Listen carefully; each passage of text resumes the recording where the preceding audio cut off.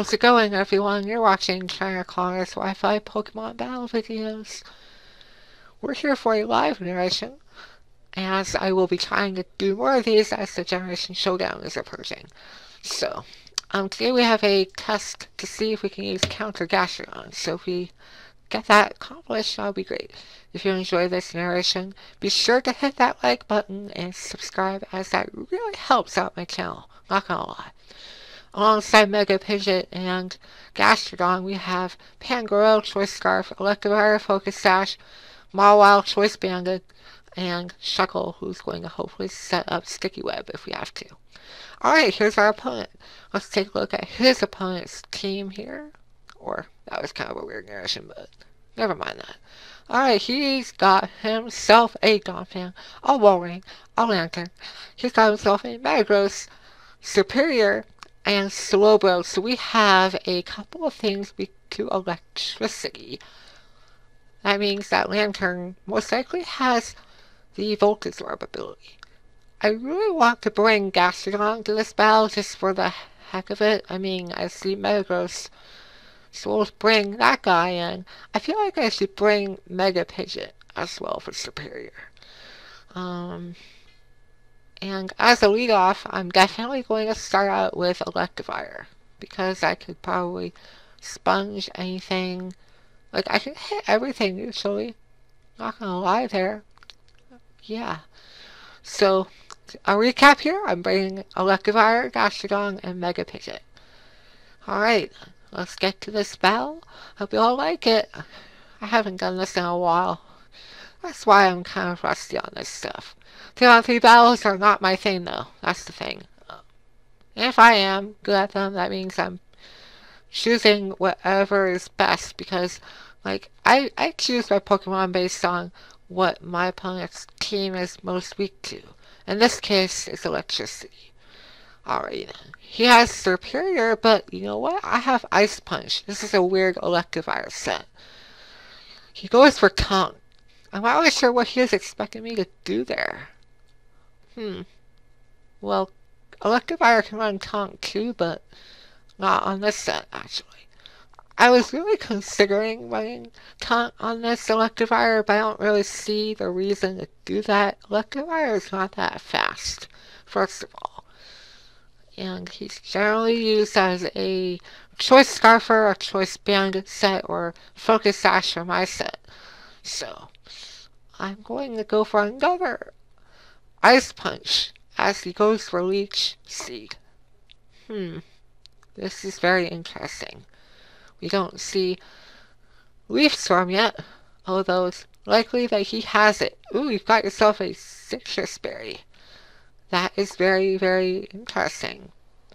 Now, he has Leech Seed up, but guys, I don't feel like switching out, because if, like, I have Mega Pidgeot, I could do that, but my opponent knows that most likely, because, like, you have to think about it, you know? You have to think of what Pokemon you're going to bring, and you gotta be careful of those threats. So I'm going to stay and go for another Ice Punch, just to be safe, and he has Lantern. Probably expected me to go into Mega Pidgeot right there.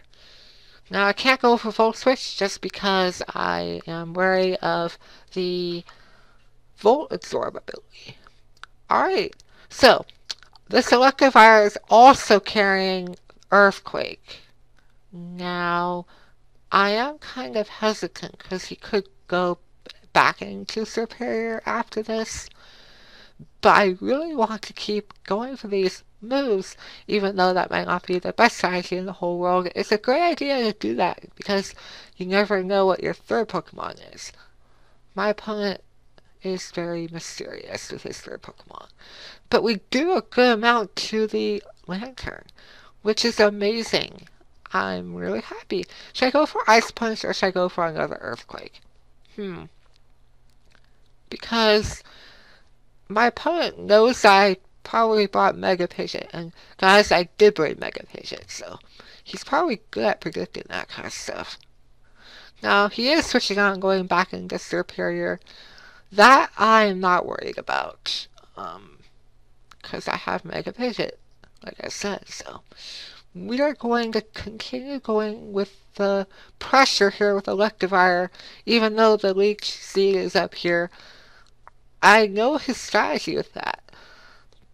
And I can't switch out and go into Gastrodon knowing that he could go for a Leaf Storm and Liberate. Whatever that word is called. Obliterate. Can't speak. Anyways, so Lantern, you're going back in. I went for Volt Switch. Just because I feel like, why would he want to keep on switching out back and forth? That's not a really good strategy. But he called my bluff right there. That is a good play there by my opponent. Now we're going to go for another Earthquake. Yep, we need to go for another Earthquake. And you're asking yourself, like, why are you doing this? Like, what kind of battle are you doing, man? What kind of battle are you going into? Well, this is live recorded, so you never know what's going to happen in a live narration. So, as I expected, another switch into Superior is coming, and he knows that Earthquake's coming, and I'm like, you know what? Let's just go for that. Alright. We're going to go for an Ice Punch again. Or in this case actually, he could go for a Leaf Storm. Now, because I'm at low health, I could switch into Pidgeot expecting that, but Leaf Storm coming from Superior is actually pretty stronger than you guys think it is. And as I thought, he has Contrary. Alright then. So that's the first Pokemon out of this fight. Electivire, you did a great job in this fight. Not going to lie. Mega Pidgeot, you're going to be in here. Shoutouts to NecroStevo, he traded me a Mega Pidgeot. Well, actually a regular Pidgey, but I trained it up to a Mega Pidgeot. So, we're going to go for Hurricane, because we can confuse the Lantern if he wants to bring that back in, or we can just take out Superior. So, if you guys have any weird battles in the battle spot, let me know, because I've had a couple of strange battles. This one is pretty long, it looks like. My opponent is pretty good at predicting, it looks like. And he's going for Taunt. What is he expecting me to do there? I'm not sure. But we're going to go for Hurricane. And we're going to take out Superior just like that. Now, what I like about this Pidgeot set is that it has Hidden Power Ground. That would take care of Lantern. You think I could take out Lantern from that health that he's at right now? I really don't know, but we need to try it out. So let's go ahead and do that. Let's go for Hidden Power Ground, and hopefully it's strong enough to take care of Lantern. Alright then, let's do that. Let's do that! Boom! There you go, and we don't take out Lantern. Wow. That is so unfortunate. Oh well, he goes for Volt Switch, but I'm pretty bulky.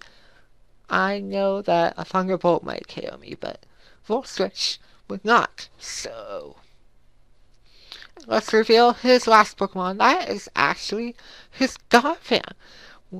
I could switch out and go into Gastrodon, but I am wary of the Ice Shard. Like, yeah, I could switch into Gastrodon. That could be a good idea, but what if he doesn't have Ice Shard? I've run into a couple of Donphan that don't have Ice Shard, so yep, as I predicted, he doesn't have that, so, and holy crap, that brings it down to his 30. Thunderfang, that is actually not a reliable move. Just saying. But, yeah, I've run into a lot of Donphan that don't have Ice Shard. I'm not really sure why. You should run Ice Shard on your Donphan. We're almost done with this battle, guys. We have Gastrodon, who I really hope I get a chance to use Counter for the win. For those who are not aware, Counter is that move that will bounce back double the damage to physical moves.